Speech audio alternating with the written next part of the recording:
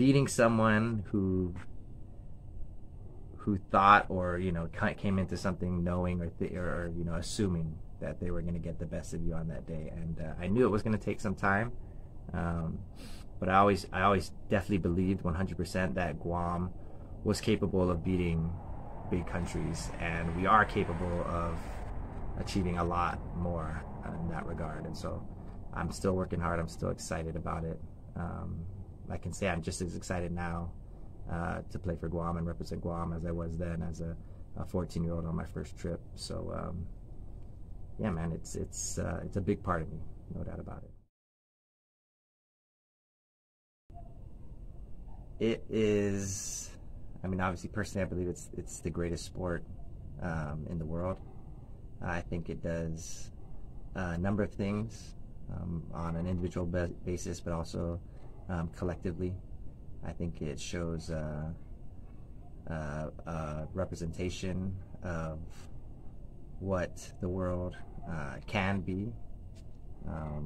But yeah, for me, it's taught me a lot of things about life, about myself, about the kind of person I want to be. And, it's a lot, like I said. Yeah. Well, I think I like the 2 points that you touched on, and they'll kind of lead into each other. It's shown you what you can be. And before that, you mentioned for you, it's an example of what the world could be. So we'll get into that later. Right now, let's get into that, where it's shown you a lot what you could be. Start from the beginning, like what you thought you were, and then what you start to find out about yourself. Yeah. Growing up on Guam, I think we're all, at least initially, obviously, kind of in a small world, so to speak, right? So not really understanding what's out there from a young age. Football kind of gave me that basis, the tools necessary to get the opportunity to go abroad and test myself against other people trying to do the same thing, but B, also in the bigger sense, it gave me the tools to navigate the world, to reach out and create relationships, and really kind of hone in on what the big picture is, at least for me. But yeah, being from Guam, we grow, and on our first trips going off island with the national team, we get pummeled, and that can be a tough thing for a young kid to experience. Why don't you tell us about the first defeat, like the first time you got your ass handed to you? Because that's, what I mean. The first time we traveled internationally was for the U16 national team. I was 14 years old. I was the captain. We went to Nepal. And this was 97, 98. So it was still back then, especially for AFC, Asian Football Confederation, somewhat young in the overall world landscape of football. So in Nepal, the tournament was supposed to be in Kathmandu, but they ended up moving it to a small town on the border of India. So right when we get there, we stay a night in Kathmandu and watch the sunrise from our hotel. But then on the next day, we embark on an 18-hour bus ride through, a mountain pass, going through different villages and whatnot. And yeah, if you were on a regular kind of road, I think it would have taken us 1 to 2, 3 hours. But because of obviously being on a mountain pass and the kind of infrastructure that was out there at the time, or lack thereof, it made for quite the journey. But yeah, even that, I remember just at one point a young kid actually had gotten hit by a car on the pass. So when we got to the village where the accident happened, the village shut down the road. So we had to get down. We didn't have a choice. They weren't letting anyone through. So even just seeing then, that was my first real big eye opener. I had been to Manila for soccer before. We went to play Xavier School, so I had seen some of the provinces and whatnot. But just seeing absolutely, really shanty style, just dirt. They got whatever they're using, tin or what it may be, wood to build their homes. But seeing their interaction with each other, seeing that even though they lacked what we would be used to in terms of running water and electricity and a paved road, the joy that they got just from their interactions with themselves, and then their curiosity and joy from interacting with us. That was like my first big eye-opener and tournament abroad. So again, and not knowing the language, right? The language barrier, but just seeing it as a humans on our very basic level. Yeah. There was a connection, a smile, a wave. Right. They were curious because we're different. And but yeah, so when we get to, it's just on your way to the game. Yeah, it's just on our way, just on our way to the town that was hosting the tournament. But yeah, we got there, and we stayed in the same hotel as the Nepalese team, and all of them were, again, I was 14. It was a U16 tournament. I won't say all of them, but a good amount of them were in their 20s. Some have kids already. Again, like I said, this was like kind of in the younger days for Asian Football Confederation, so a lot of teams were just sending older players at that point, whether their birth certificates were. So you guys were playing against grown men. Yeah, we played against Nepal. We played against Bangladesh, and I believe we played against one more team. But yeah, I think the Nepal game was 8-0. Bangladesh was more, and that was really my first experience of getting, as you said, my ass handed to me. But I, as much as I remember the whooping we got, I really remember that none of us stopped trying. Right. And it wasn't like just an act, right? Like I'm just pretending to defend at this point. Like everybody gave everything they had, and we weren't the most technical, but I can guarantee every team from that tournament remembers us just because of our sheer effort.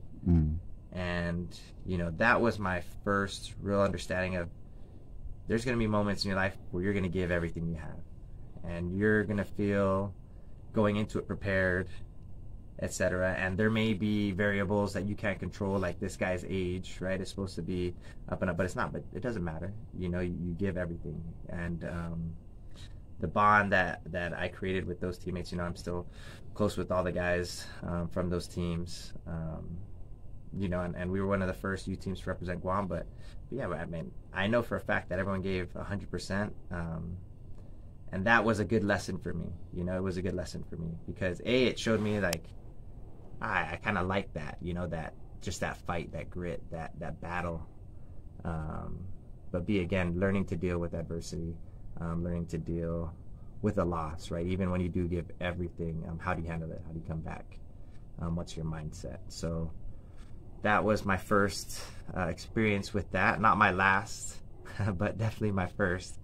And it oddly enough, it made me hungrier. I wanted to get over that hump, and I always had kind of that chip on my shoulder, because we are from Guam. We are in the past have been kind of expected to lose going into matches. Teams kind of used to look down on us as kind of like a guaranteed win, and almost like a stat packer for some of them, right? How many goals can they score against Guam? How many assists? Whatever it may be. And so that, and I was always little physically. I was always kind of the smallest guy, skinniest, but yeah, I definitely had a chip on my shoulder. I had a big mouth, and I enjoyed, and I still enjoy, proving people wrong. Go play. There's a lot of young guys who don't really believe in themselves completely because they haven't had the opportunity to measure themselves, at least on a regular basis, to where they know exactly where they stand. And as I was saying, on a competitive level, right? Correct. And as we're saying, like, competence breeds confidence. So if you're good, if you put in the work, then it's just the next guy is just another opponent. And it's like, all right, let's test myself. It's an opportunity. And for me, that's always, you know, the best part. It's like, here's another opportunity to represent Guam, prove someone wrong, you know, and show these young kids, like we said, bro, you're good here, you're good anywhere. And that's what I'm trying to show them. I'm trying to show them and communicate with them, like, work hard here, put the work in, you have the opportunities, and when you get your chance, when you go off island, when you're going to represent Guam, when you're going to represent yourself on these trials or whatever it may be, when you go to the States, just do it, man. Do it with everything, and believe in yourself 100%, because you're so much more capable than you know.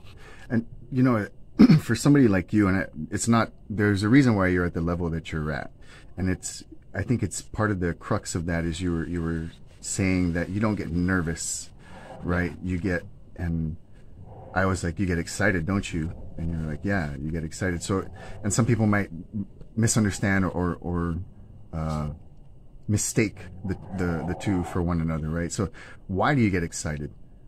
Yeah. On the deepest level, you know what I mean? I love football, and you know, like I really like football. It's a mental game first and foremost.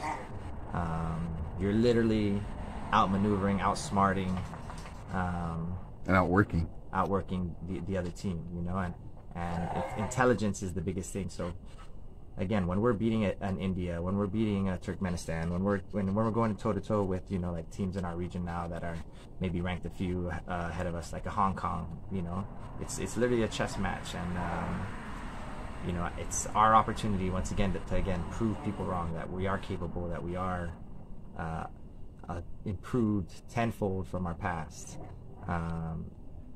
and that's probably the best part of it. Jules, is we have so much more potential. Like, there's so much more for us to achieve, and that's why, you know, people are like, you know, my head coach Carl asked me recently, what's your why? It's like, bro, I still got so much more to achieve. Our island is so, like, with the players that we have, with the coaching staff that we have, you know, and that's part of probably my biggest frustration sometimes, is not being able to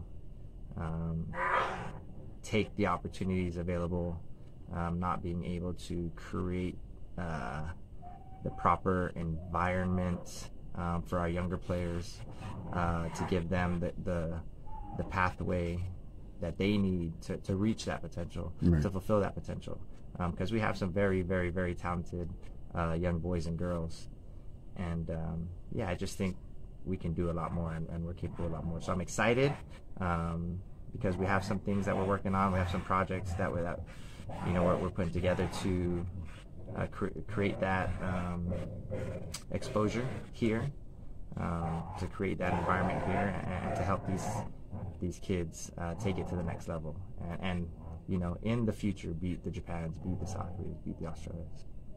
Speaking of taking it to the next level, what's going on back here? That's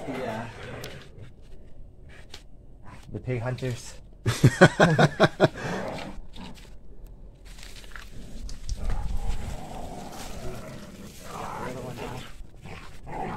Working on their technique.